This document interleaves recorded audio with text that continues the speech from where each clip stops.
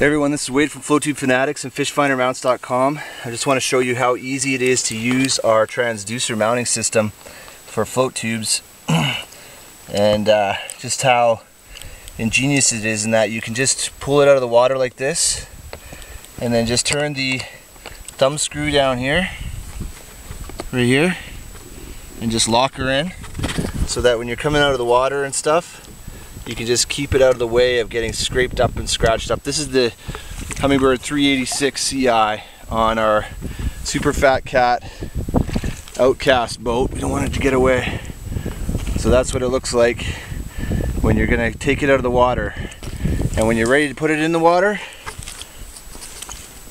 you just let her go in there, just loosen off the thumb nut and it just comes down nicely. You just lock her in and she's set up for you perfectly. So this is Wade from Flow Tube Fanatics and fishfindermounts.com.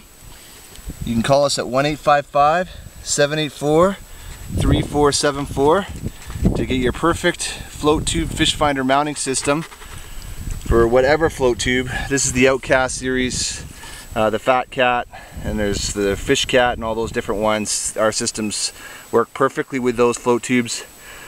And this is the actual U3 mount. It's got the 5 amp hour battery because this fish finder is a 500 watt or a 500 amp hour fish finder.